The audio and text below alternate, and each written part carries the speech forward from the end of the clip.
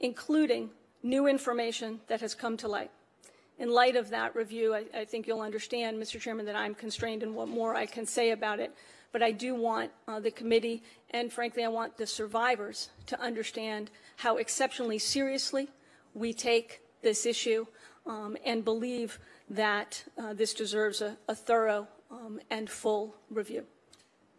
I might ask you this. Is there any sense of urgency or timetable to this new criminal review about the wrongdoing by the FBI agents? We take exceptionally seriously our duty to protect victims. And yes, I think you can be assured there is a sense of urgency and gravity with the work that needs to be done. I'd like to ask you about one other issue in the remaining minute. I mentioned while she was still here that Senator Capito and I have co-sponsored legislation, the Rise from Trauma Act. When you read the statistics of the number not only of spouses, but children of those spouses who are either victims of violence or exposed to violence in their lifetime, it is a showstopper. As a parent, you think back on the experiences of your own youth and those memorable events. Hopefully, God willing, they are positive memories, but in many cases they're not. And there's a scar on the souls and minds of these children that has to be addressed, or we see terrible outcomes. We're going through a spate of gun violence across America and in the city of Chicago, which I dearly love, which is just incredible. And you wonder, who are these kids that get so mixed up with the gangs and turn to guns and violence, the fight or flight syndrome and everything that follows? What can you tell me about your announcement this morning of additional resources that are going toward the issue of dealing with trauma?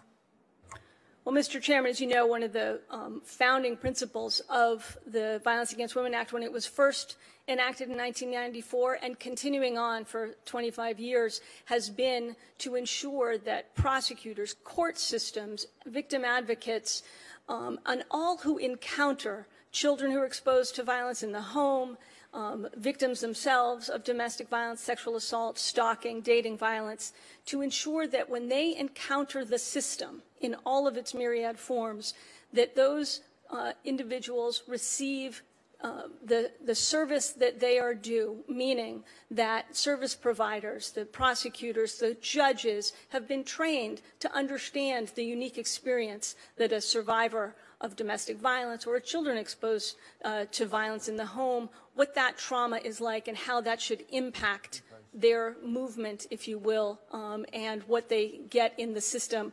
They shouldn't be re-traumatized, Mr. Chairman, by coming forward and by seeking to hold their perpetrator accountable. I've gone over my time, and I'm sorry.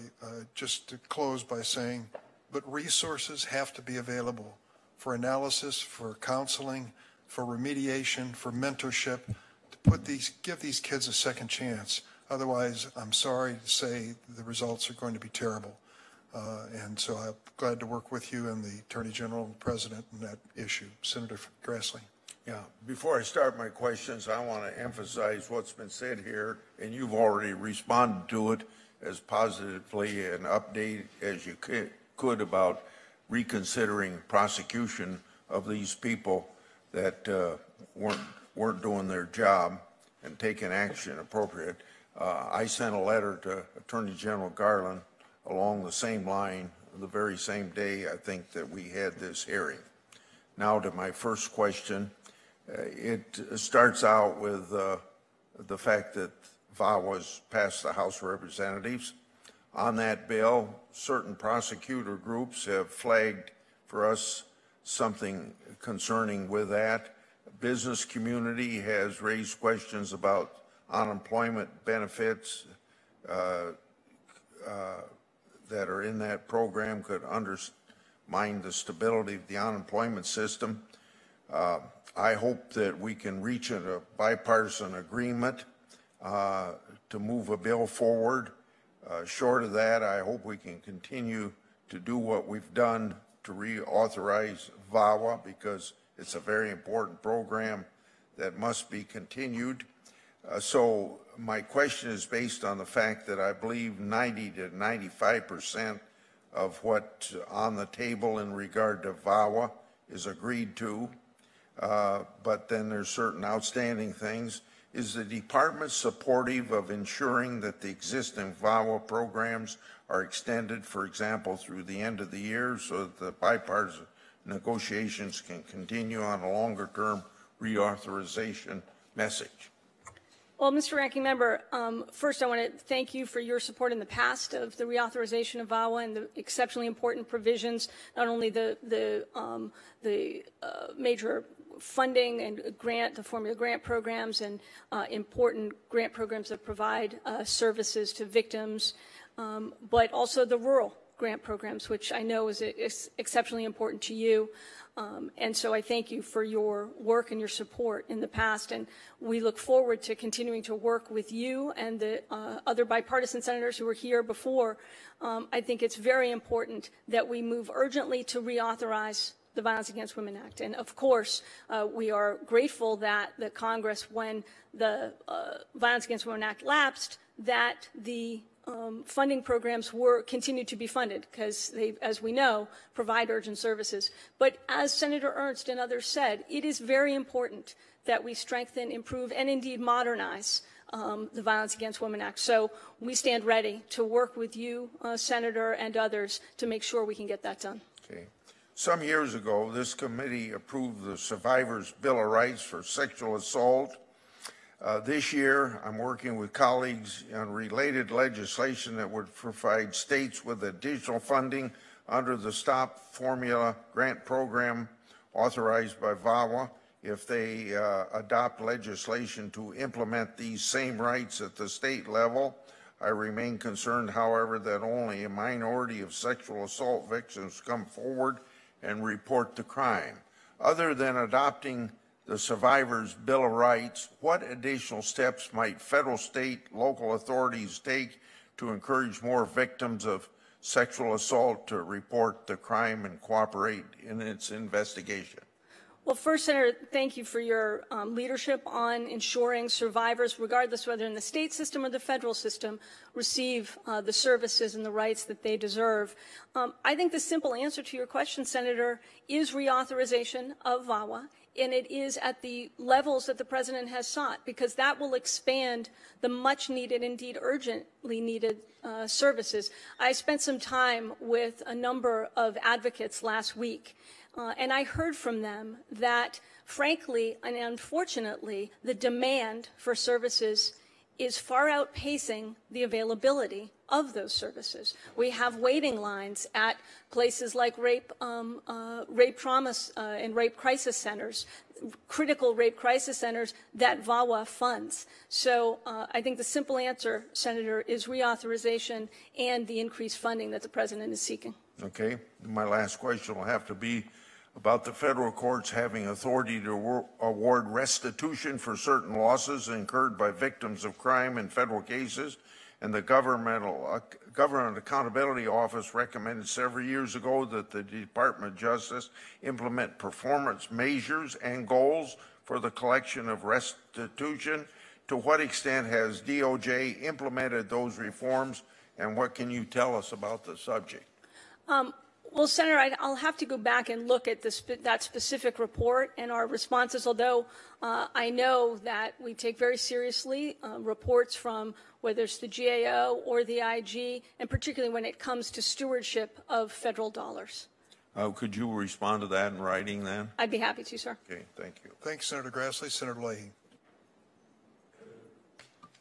Thank you, Mr. Chairman. Deputy Attorney General, it's great to see you here. I've had the pleasure of working with you over the years. You talked about being a junior staff member here. You were a very vital staff member right from day one, and I appreciate being here on this, and I can't think of anybody better to be talking about Violence Against Women Act. It's one of the most consequential pieces of legislation within our committee's jurisdiction. Fortunately, last time successfully reauthorized was in 2013. I was glad in that one when Senator Crapo and I brought the bill through. We had students, immigrants, LGBTQ individuals, those on tribal land, and it passed overwhelmingly. But those of us who, in our days as prosecutors, saw what happened in violence against women, not a statistic, but actually saw the victims, talked to the victims, those who were still alive and could talk. So I'm glad you're here. I think you would agree that it's important to not only reauthorize but improve and strengthen the law. Would you agree with that? I do, Senator. And I think back often to my own experience. Many of us had experience as prosecutors. When you see the impacts of domestic and sexual violence on individuals, on their communities, we also know that one size doesn't fit all in the criminal justice system. I've been looking at things like restorative justice principles and practices. Maybe they can help those empower survivors to have a voice in shaping the response to harm. And it gives them and their communities an opportunity to make sure that those who cause the harm be accountable for their actions. I've been working with your Justice Department to establish the federally backed National Center on Restorative Justice. I'm familiar with it because it's housed within the Vermont Law School. The center received initial funding from the Office of Justice Programs, received another Justice Department grant earlier this year to continue, and I appreciate that. Both the House Representatives and the White House have expressed support for continuing and expanding it as needed. So, a long way around to come to the question, we have to reauthorize, we have to improve in the existing law. I think utilizing restorative justice approaches is one of those necessary improvements. So, Deputy Attorney General Monaco, we're working to finalize restorative justice language within the Senate Volvo legislation. Will you support exploring restorative justice as another approach to reducing domestic and sexual violence in our communities?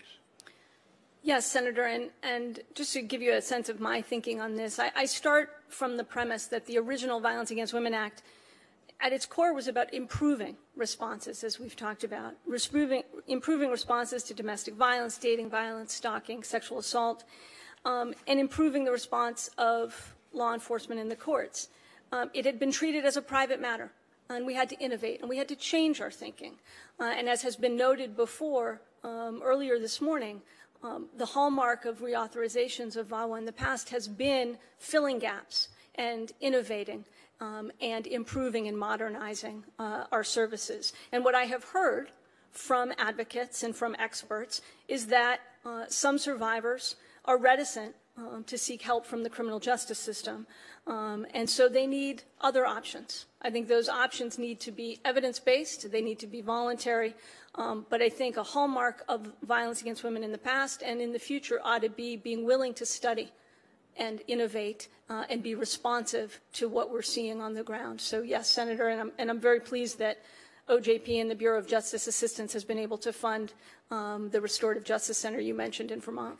Well, I appreciate that, and I have a feeling that at least the Senate Appropriations Committee will make sure the money is there that you may need on this. And and you alluded to this, now I'll close with this. I think back and with a distressed memory of a number of cases when I was a prosecutor when a victim of violence against women, sometimes no longer alive, would come forward. We find this has been going on for some time, and that person never felt they had a place they could go to report it. And I have often said, I was distressed in my office as state's attorney to hear about it for the first time as we're ordering the autopsy. Thank you. Thank you, Senator Leahy. Senator Cornyn.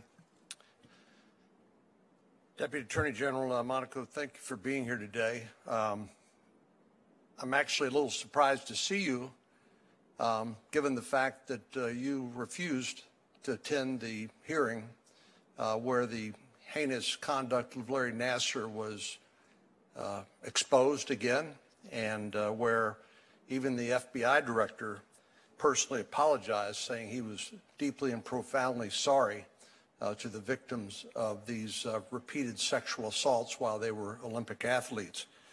Let me just ask you to respond to a statement that was reported in The Hill. This was by one of the witnesses there, former U.S. Olympic gymnast Allie Raceman. She attended a news conference that Senator Blumenthal and Senator Grassley held. And as you know, Senator Blumenthal, Senator Feinstein had both written a letter to you and the Attorney General asking serious questions, asking for you to appear at the hearing that we held 3 weeks ago. But Ms. Raceman, one of the victims of repeated sexual assault by the Olympic team doctor, said, the message by them not showing up sends that child abuse doesn't matter. She's talking about the Department of Justice, talking about you. I think it's completely shocking and disturbing that they didn't think it was important. What's your response? Senator, I think that the women who came and testified here last month are exceptionally brave. Their voices were powerful. They're talking about you not showing up. And that was essentially a disrespectful act, which did not view the allegations that they have made against Mr. Nassar as sufficiently significant for the Department of Justice to actually show up for the hearing.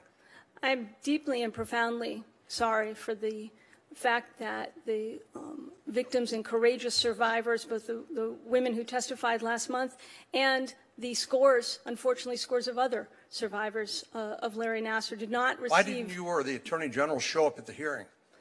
Senator, I think the committee, and I thank the committee for its work, was able to hear from Director Wray and the Inspector General. Don't you know that you demonstrated profound disrespect for these victims of sexual assault by your refusal to respond to Senator Blumenthal's, Senator Feinstein's letter, or to even show and express your personal apology as the public official responsible for supervising the FBI at the Department of Justice? Don't you think you showed them disrespect by refusal to show? I mean, no disrespect, Senator, and I am here to answer whatever questions the committee has with regard to the steps the department is taking to ensure that the failures, the inexcusable failures, fundamental failures, do not happen again. I welcome the committee's questions here today on that subject. Well, you're about 3 weeks too late by my count.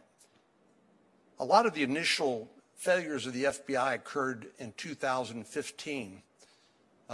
We're now in 2021, and despite the Department of Justice's refusal to act on the criminal referral by the Inspector General, now you tell us 6 years later that the Department of Justice is reviewing new information and has a sense of urgency and gravity over these potential criminal prosecutions.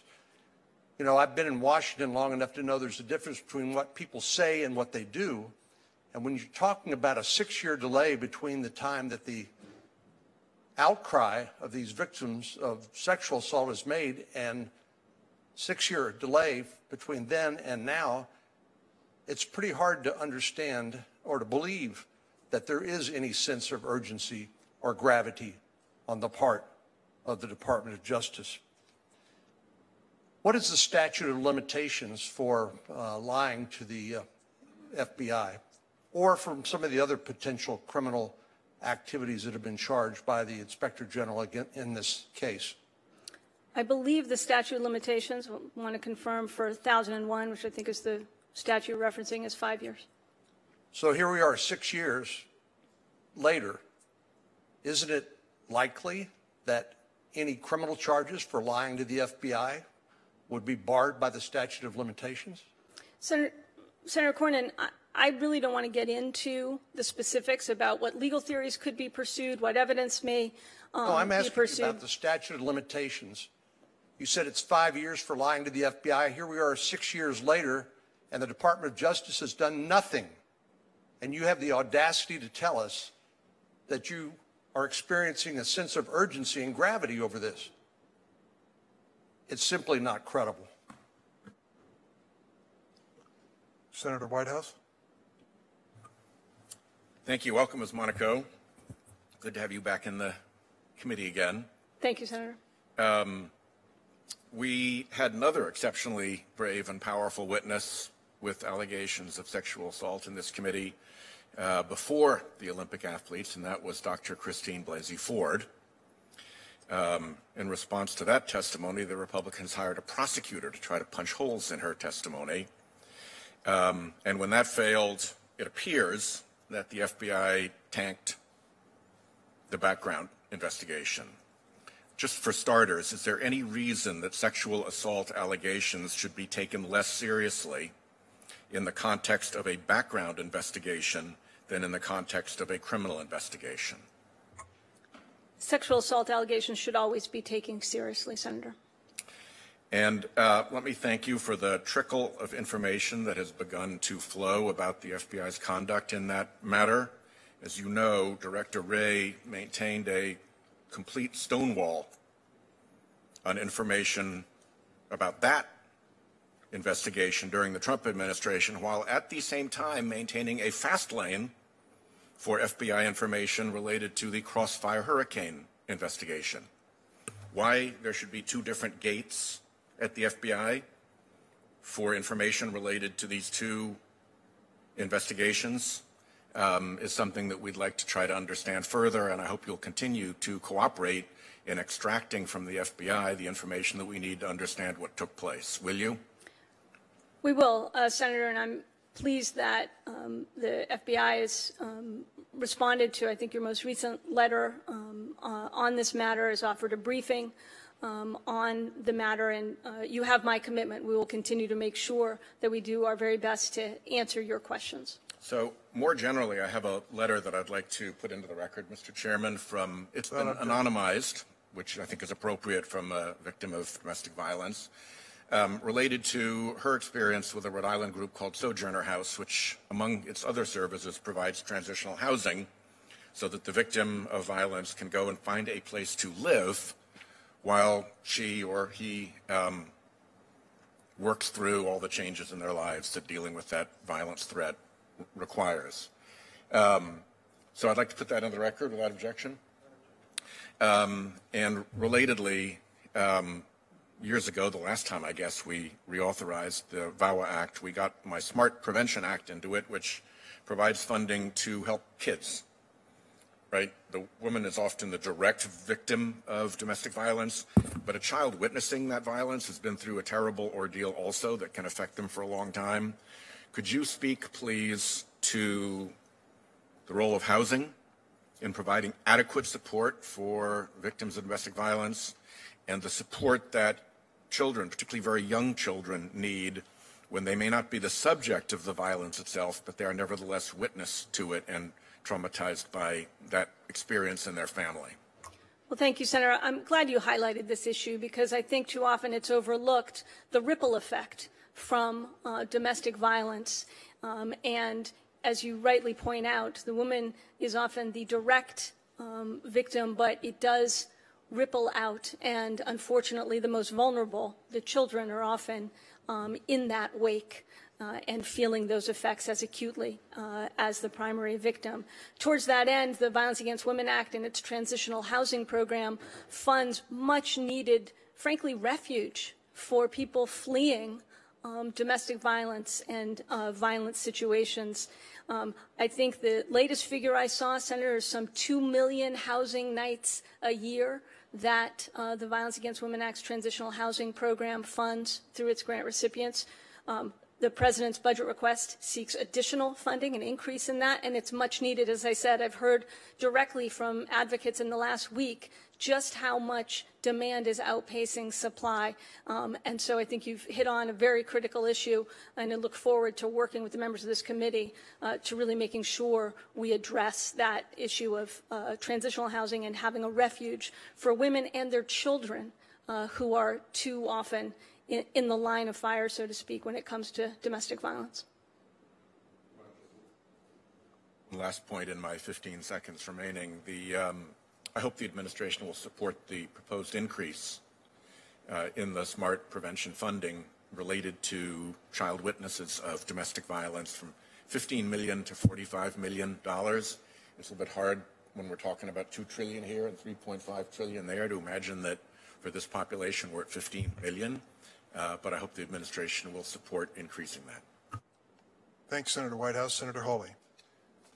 Mr. Chairman, I'll let Senator Cotton go next. He was here before me. Senator Cotton. Ms. Monaco, last week the National School Board Association wrote to President Biden asking the administration to bring the full force and weight of the feds down onto parents who are protesting various school policies at school board meetings, including the indoctrination of children with an anti-American doctrine known as critical race theory, or protesting the requirement that children as young as 2 be required to wear masks. Now, I think we can all agree that violence is not an acceptable form of political protest, and violence can never be used to achieve policy or political goals. But that's not what the School Board Association letter focuses on. In fact, in one example of what the association thinks warrants federal criminal charges, they cite, and this is a direct quote, an individual who prompted a school board to call a recess because of opposition to critical race theory. A recess.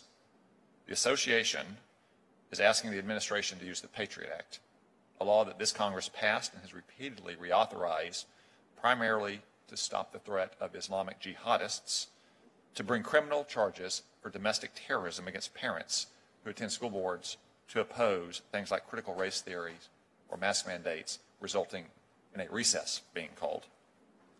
Ms. Monaco, is it domestic extremism for a parent to advocate for their child's best interests? Well, Senator, as you rightly point out, that violence is not the answer. There can be very spirited public debate, and there should be very spirited public debate on a whole host of issues.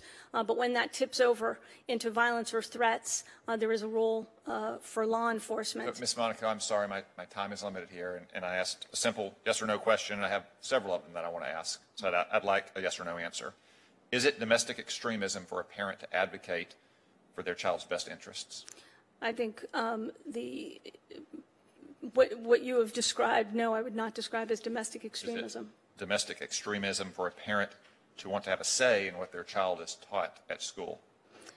I think it's important, although obviously not my field in the Justice Department, to opine on education policy. It's important for parents' voices to be heard. But, Senator, I want to talk about what the Attorney General did do in response to that, the issue of threats. Ms. Monaco, I want to go through my question. I grant you that no one should ever threaten violence or use violence to try to achieve political or policy goals. They shouldn't, for instance, follow Democratic senators into the bathroom violating state laws. No one should ever use threats of violence or violence to achieve political goals. I'm asking very simple questions here and trying to get to the bottom of what was on the Attorney General's mind or the Department's mind. Is it domestic extremism for parents to oppose their children being taught to treat people differently because of race? The Justice Department's job, Senator, is to apply facts to law, not to opine on letters that are put forward or I think it's very important for the Justice Department to. Ms. Monaco, it's a fact that the School Board Association just sent this letter to President Biden, and then conveniently the Attorney General released his letter yesterday describing his series of measures to confront this grave and growing threat of parents protesting their kids being indoctrinated and the school board having to call a recess. Is there any connection between those two things? I want to be very clear, and the memorandum that's publicly available, the Attorney General issued, talks about the importance of bringing federal, state, local law enforcement together to make sure that there is awareness of how to report threats that may occur, and to ensure that there's an open line of communication to address threats, to address violence, and to address law enforcement issues in that context, which is the job of the Justice Department, nothing more. The United States just saw the largest single-year increase in murders on record. Has the Attorney General issued a memorandum describing a special series of measures that the Department of Justice should take to try to address this record increase in murders? Yes, indeed, Senator. In fact, I issued a directive to the field You did. earlier this year. As the Attorney General. It was on behalf of the Attorney General and the rest of the leadership of the Justice Department to address the alarming rise in violent crime and to lay out a strategy for violent crime reduction, which includes going after and using federal resources to target the most violent offenders, including those operating with guns, including those responsible for murders and violence in our communities. So absolutely, we take the alarming rise in violent crime exceptionally seriously. And indeed, I've heard from the many hours I have spent with law enforcement leaders across this country how urgently they feel it is to address this rise in violent crime, and we are working every day to address that challenge. I just want to finish with one final question. Did anyone at the FBI express disagreement or any reticence at all about investigating disagreements between parents and school boards over curriculums and school policies? I don't understand that to have been it absolutely was not the subject of the Attorney General's memorandum, but the answer to your question is no. Nobody at the FBI expressed any reticence. I'm sorry, Senator, if you're asking me what was the response to the Attorney General's memorandum, I've heard no reticence, no concern. The job of U.S. attorneys and FBI special agents in charge to be conveners in their community, to address violent issues in their community, is the core job of the Justice Department. All right, then.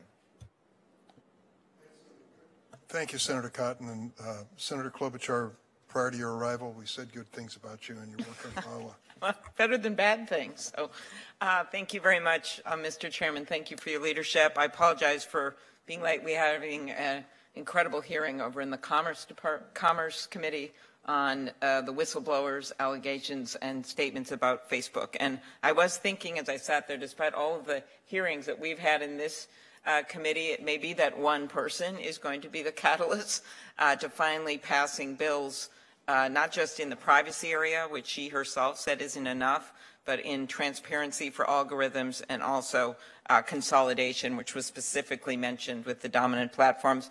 Ms. Monaco, I know we're going to have a confirmation hearing on your new nominee for antitrust, but I only lead with that because the violent content is a part of this story as well. I would start with the fact that this has always been a bipartisan reauthorization so many times in the past. This bill is so important. And in your view, has the pandemic, where we saw in my own state intimate partner violence rose more than 40% in 2020, has the pandemic increased the urgency to reauthorize VAWA? Absolutely, it has, Senator. And I have been remarking this morning on my discussions with advocates and service providers, the people on the ground doing the work that is so urgently funded by the Violence Against Women Act. They have told me that the demand for services is outpacing the ability to provide those services, and it's only become more so as a result of the COVID-19 pandemic, which stands to reason. People are at home and really, with their abuser in many respects, and that is a horrible situation that we need to rectify. Okay. For many years, I've worked with Senator Cornyn on the Abby Hunold Act, something that Senator Franken was originally involved in introducing. And this bill would encourage law enforcement's use of trauma-informed techniques when responding to sexual assault crimes to avoid re-traumatizing the victim. Can you speak to why it's important that law enforcement uses these types of techniques? This bill was actually included in the House-passed reauthorization of VAWA. Thank you, Senator, and thank you for your leadership on that issue. It is such an exceptionally important part of the Violence Against Women Act and our approach to these issues, understanding from the survivor's perspective what they're going through when they are interviewed by law enforcement, when they interact with the court system, when they go to get their medical exam as a result of a sexual assault that they have suffered. Making sure that at every step along the way, the individuals they are encountering understand the trauma that the victim and survivor has encountered so that they can take appropriate steps, so they can recognize and have their services be, as we say, trauma-informed, where the victim's experience is at the center of the training that service providers provide. Thank you. I want to move on to something really important to me, and that is the fact that every year more than 600 American women are killed with a gun by intimate partners, and half of the women killed by intimate partners are killed by dating partners. When Senator Leahy was chairing this committee, we had a hearing on what's called the boyfriend loophole, which always sounds too positive to me, actually, for what it means. And a conservative witness, actually all the Republican witnesses, I remember Senator Grassley being at this hearing as well, supported changing this situation. As they said, dangerous boyfriends can be just as scary, the sheriff from Racine County, Wisconsin said, as dangerous husbands. They hit just as hard and they fire their guns with the same deadly force. Yet federal law only prohibits domestic abusers from buying a gun if they are currently or formerly married, if they have ever lived together, if they had a child with the victim. Do you agree that we should update the law, and I know you addressed this earlier, in order to protect dating partners in the same way we protect married partners? Absolutely, Senator. The danger and the violence and the risk to the women who are suffering and who are killed, we know that women are more likely to be killed if the abuser has a gun, and it's no different if that abuser is in a dating relationship than if they are a spouse. And I also know when the Congress first took action to prohibit convicted domestic abusers, this was on a bipartisan basis, from buying or owning a gun, the restriction applied to people who, of course, already had convictions on the books. They didn't wipe the slate clean.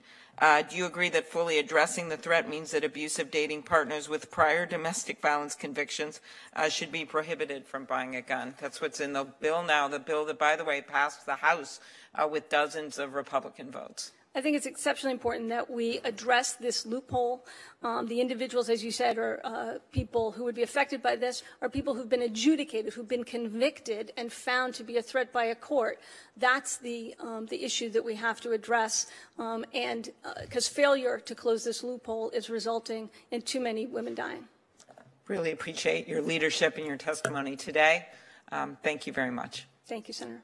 Thank you, Senator Klobuchar. Senator Hawley. Thank you, Mr. Chairman. Ms. Monaco, I want to come back to this extraordinary letter and memorandum that the Attorney General of the United States issued yesterday. Practically every day brings new reports about this administration weaponizing the federal bureaucracy to go after political opponents. Frankly, I don't think we've ever seen anything like it in American history. I mean, for those of us who missed the McCarthy era, I guess this president is intent on bringing it to us, but with new force and new power and new urgency, unlike anything we've ever seen. Are you aware of any time in American history when an attorney general has directed the FBI to begin to intervene in school board meetings, local school board meetings?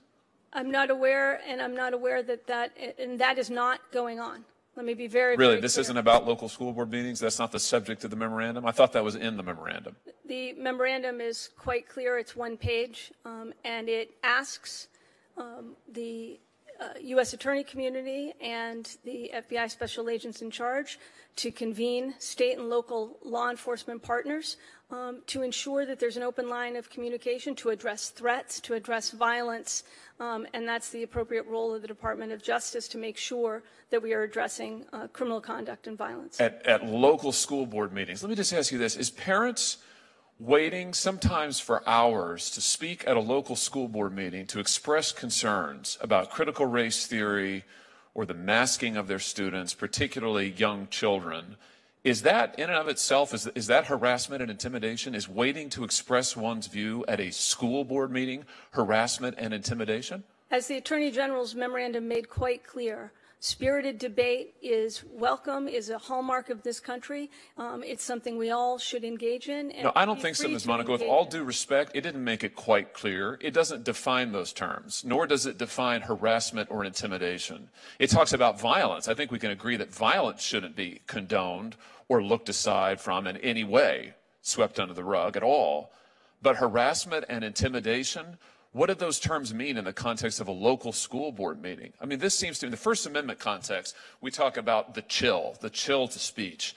If this isn't a deliberate attempt to chill parents from showing up at school board meetings for their elected school boards, I don't know what is. I mean, I'm not aware of anything like this in American history. We're talking about the FBI. You're using the FBI to intervene in school board meetings. That's extraordinary. Senator, I have to respectfully disagree. That is not what... Point me to an instance. The Attorney General's memorandum made quite clear that violence is not appropriate. Spirited public debate on a whole range of issues is absolutely what this country is all about. Then why is it being investigated by the FBI? It is not. When and if any situation turns to violence, then that is the appropriate role of law enforcement to address it. The memorandum covers more than violence. It talks about intimidation. It talks about harassment. So I'm asking you to draw some lines. We do this all the time in the First Amendment context. This is the sum and substance of First Amendment law. So I expect that you'll be available and willing to do it now. Tell me where the line is with parents expressing their concerns, waiting for hours in these school board meetings. We've all seen the videos. This happened in my state. Parents have waited for hours. Sometimes the school board meetings have been ended before they can speak because the school board doesn't want to hear it. And now parents are told that if they wait and they express their views, that they may be investigated for intimidation? I don't know who's telling them that, Senator.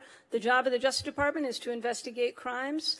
When a situation turns to violence, when and if a situation turns to violence, it's the job of the Justice Department and local law enforcement to address that. The Attorney General's memorandum simply asked the U.S. Attorney community, the FBI, and their counterparts to ensure that state and local law enforcement has an open line of communication to report threats, whether they happen in the context of election officials being threatened, whether they happen in the context of members of Congress being threatened, which the FBI responds to on a regular basis, as is appropriate. The job of the Justice Department is to address criminal conduct. You know, all I can say is this is truly extraordinary. I think you know it is. It's unprecedented. You can't point to a single instance where anything like this has happened before. And I think parents across this country are going to be stunned to learn, stunned, that if they show up at a local school board meeting, by the way, where they have the right to appear and be heard, where they have the right to say something about their children's education, where they have the right to vote, and you are attempting to intimidate them. You are attempting to silence them. You are attempting to interfere with their rights as parents and, yes, with their rights as voters. This is wrong. This is dangerous. And I cannot believe that an Attorney General of the United States is engaging in this kind of conduct. And frankly, I can't believe that you are sitting here today defending it. I intend to get answers to these questions. You won't answer my questions. I'm going to get answers to these questions. Mr. Chairman, we need to have a hearing on this subject. We need to hear from the Attorney General himself. He needs to come here, take the oath, sit there, and answer questions. We have never seen anything like this before in our country's history. And frankly, I want to say I think it is a dangerous, dangerous precedent. This hearing on Violence Against Women Act will continue. Senator Coons. Thank you, Chairman Durbin. Great to be with you, Deputy Attorney General Monaco, and I appreciate your appearing before us on a hearing that is about the reauthorization and strengthening of the Violence Against Women Act, a tremendously positive and important law that you helped shape when it was first brought forward by then Senator Biden in this committee. It's one of the most important pieces of legislation Congress has passed in recent memory. It's improved and protected the lives of millions of Americans and transformed the way that our country and law enforcement, advocates, and victims think about and respond to domestic violence. It's also, in my view, a testament to President Biden's vision and character, someone who has always had an intense opposition to those who abuse their power over others. It still remains far too pervasive in our country, and domestic violence in many ways has been worsened by the COVID-19 pandemic. I've gotten calls from the Delaware nonprofit organizations that are both advocates and service providers. And I think it's more critical than ever that Congress strengthen and reauthorize this bill. So let me ask a few questions on that topic, if I might. Gun violence is a pervasive and tragic, brutal part of domestic violence and gender-based violence. Studies show domestic violence is 5 times more likely to be deadly if an abuser has access to a firearm. I was glad to see that the bipartisan House-passed VAWA reauthorization would require the federal government to tell state and local authorities when a person with a domestic abuse conviction has failed a background check. Similarly, Senator Cornyn and I introduced in this chamber the NICS Denial Notification Act, which would require information sharing between federal, state, and local law enforcement when a person prohibited tries to purchase a firearm and fails a background check. Would you agree that giving state and local authorities timely information about individuals who've lied and tried and been denied a firearm can help make our communities safer? Absolutely, Senator. What we need to make sure is we've got the requisite information in the systems to ensure that those who pose a risk, those who pose a lethal risk, cannot possess a firearm and do deadly damage in our communities. One of the roles I play here is as a member of the Appropriations Committee, and in particular the subcommittee that provides funding for federal law enforcement and for the implementation of VAWA.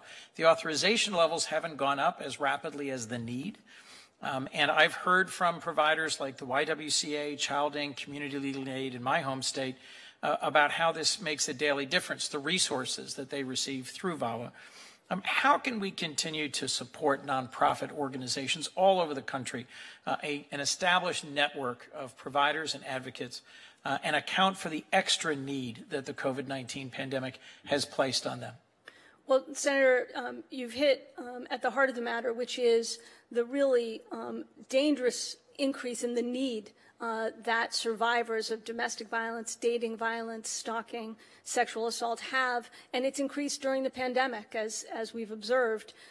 Those who are stuck at home, housed with their abuser, are suffering, and suffering sometimes in silence. And so the simple answer to your question, Senator, is reauthorizing, the Violence Against Women Act, and doing so at the $1 billion levels that the President has requested in his FY 2022 budget request. It will provide much needed, indeed urgent, services to survivors, training to law enforcement so they respond, and when they do so, they've got the tools, the training they need not to re-traumatize the survivors who they're encountering, and it will do the same with regard to court systems, increase rural funding for these same services. Senator Ernst rightly pointed out that we need to make sure that rural communities get these services as well, and the Office of Violence Against Women's rural program does that. We need to increase those funds as well. So reauthorizing the critical and, frankly, landmark programs of the Violence Against Women Act is really what we need to be doing.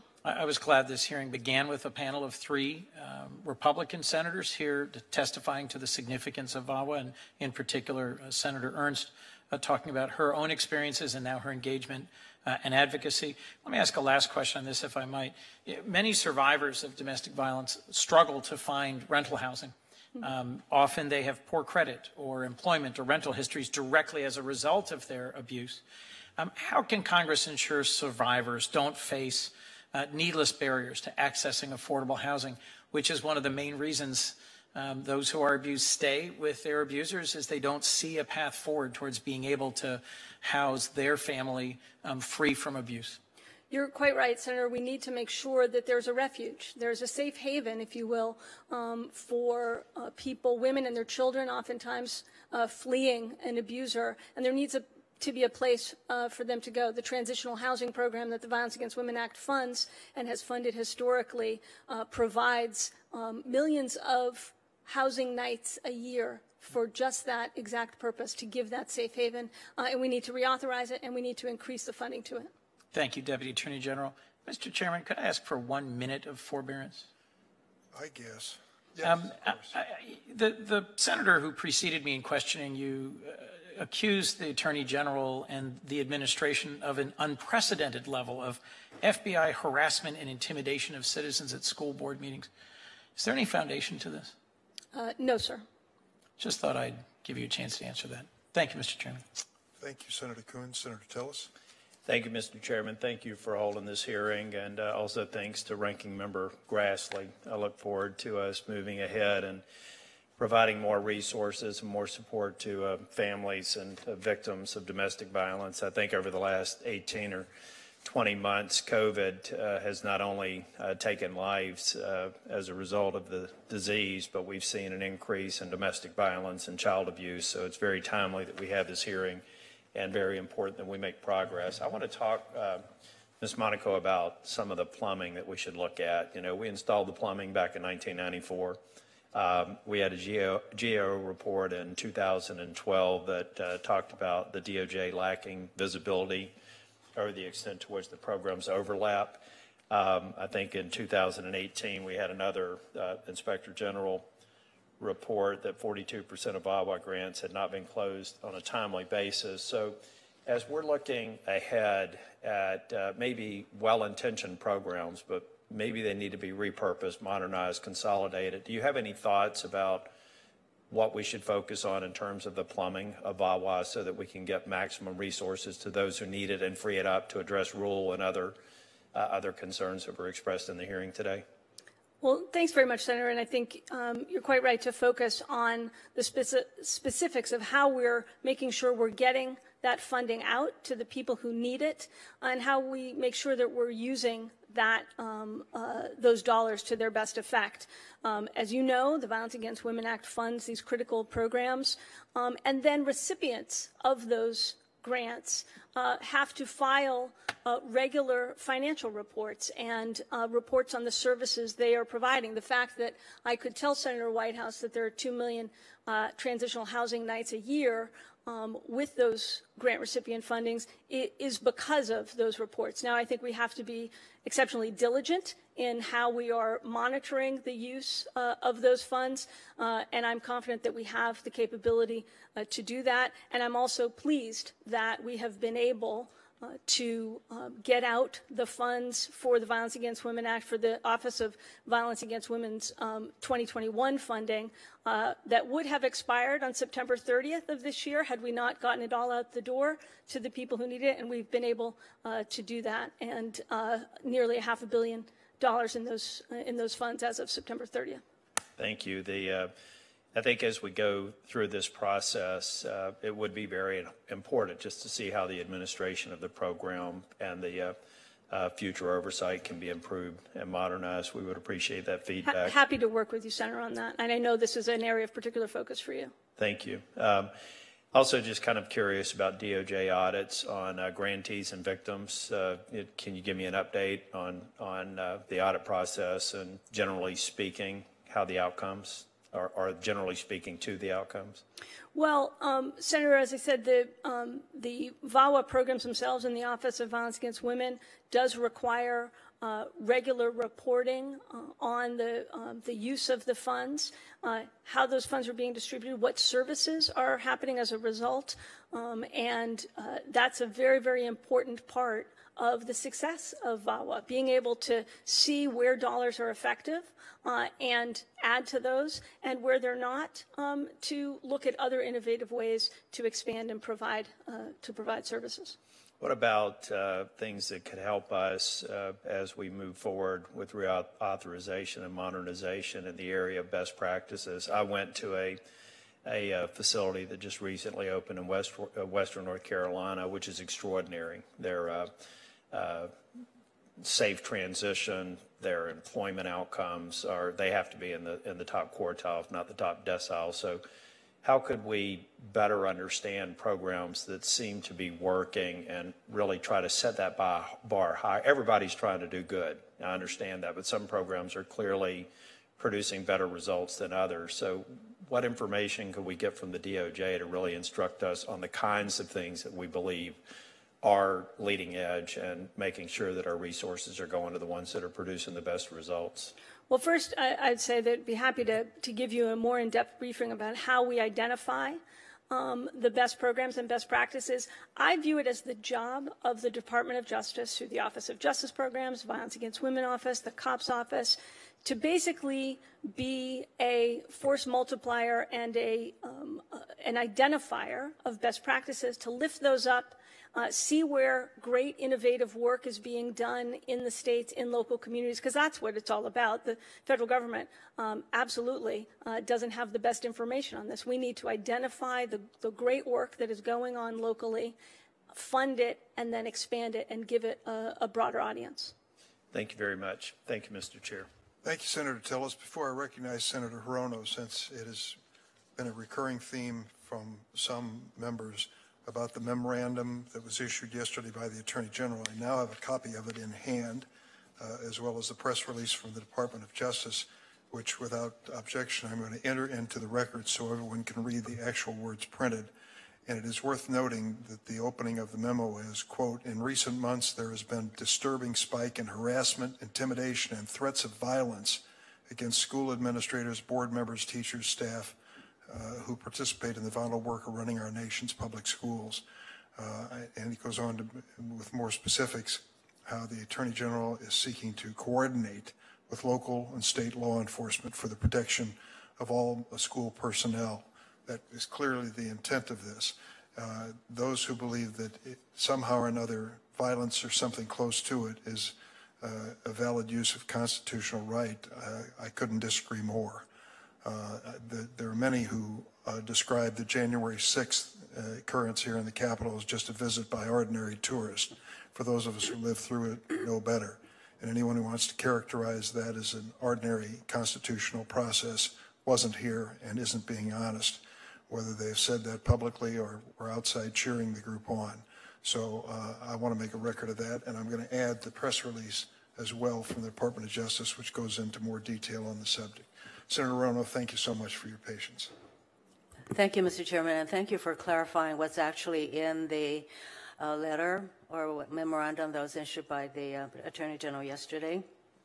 It's always surprising to me that lawyers on this committee don't seem to understand the legitimate exercise of First Amendment rights and people who are threatening violence and, in fact, who engage in assaults on people.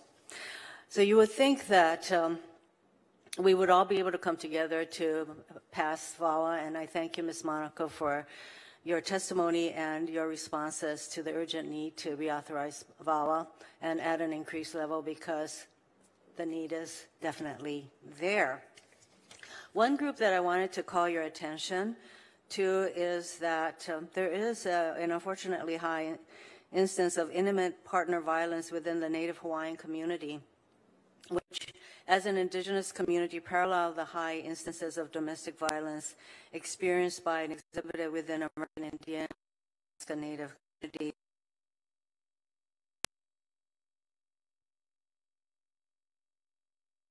My office.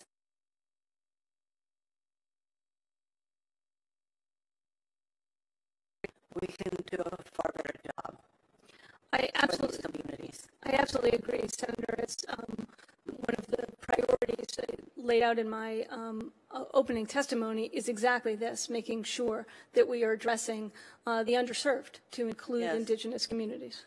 Thank you. And in particular, we need to fix VAWA to ensure that Native Hawaiian organizations are eligible for funding from the Office of Violence Against Women's Tribal Coalitions program.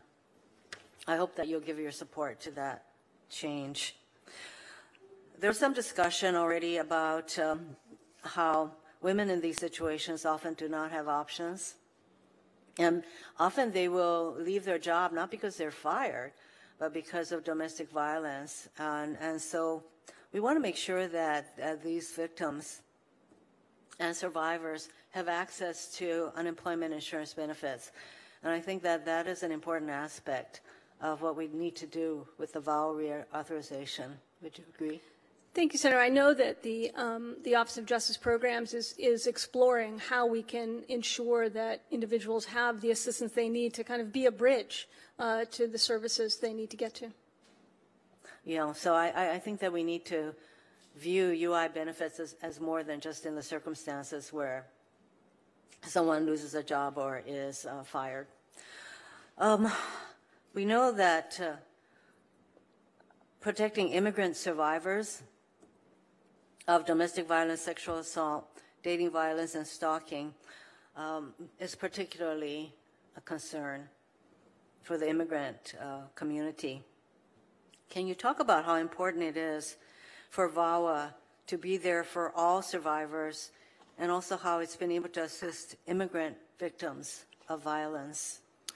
Well, I think what's really important, Senator, and you rightly point out that an individual shouldn't be kind of held hostage by their abuser, and they need to be able to seek immigration relief, as it were, on their own. And I think some of the, we'll see where the Senate bill, what that yields, but I think it's something that we very much want to be supportive of, making sure that a individual who not have to rely on their abuser to file a petition for immigration status. Yeah, I think immigrant women are particularly vulnerable, those who are undocumented. And immigration has become a very divisive issue, and it is really important that we continue to provide these protections and services for immigrant women and for undocumented women in VAWA. I'd ask for your continued support in that. Mr. Chairman, those are the questions I have for the moment. Thanks, Senator Rono, and once again, thanks for your patience in waiting during this hearing. I want to thank Deputy Attorney General Monaco, as well as Senators Ernst, Hyde-Smith, and Capito for joining us today. Statistics suggest that an average of nearly 20 people per minute are physically abused by an intimate partner in the United States, 20 per minute. That means that over the course of this hearing, hundreds of Americans experience domestic violence. With the passage of VAWA in 1994, we reduced incidents of domestic violence and significantly improved support services, but there's still much more to do. I couldn't start to list the number or names of the organizations that provide services and support to survivors of domestic violence and sexual assault. Many of them have submitted testimony for the record today, and without objection, their statements will be not only entered into the record, but valued for their content. I look forward to introducing the Violence Against Women Act Reauthorization Act with Senators Ernst and Feinstein and many of our colleagues quickly. We want to move on this. We need to get this bill to a president who's anxious to receive it as well and sign it into law for reauthorization. Welcome back to the Judiciary Committee, and I really value your presence and testimony today. The committee will stand adjourned. Thank you, Mr. Chairman.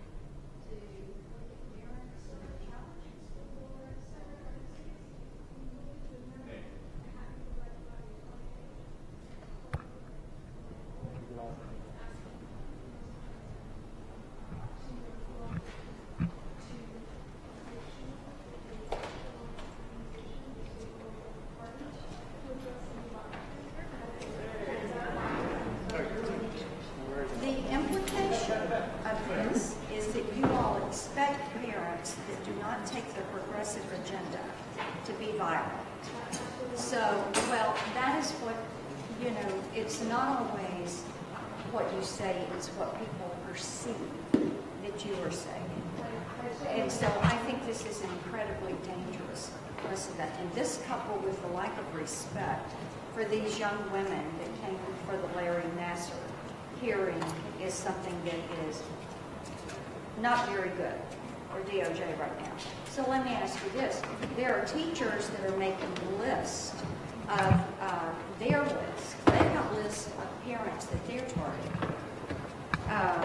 So are you all going to investigate them because they're keeping notes on parents of children? This isn't about investigating what's in it. I'd be happy to give you a copy of the one-page memo. And I can follow up with Stephanie. Well, I think that is important to do, because the message that you are sending to parents, to individuals, is you take everything that we say, or we're not going to be there to protect you. And I think that is a very dangerous place to be.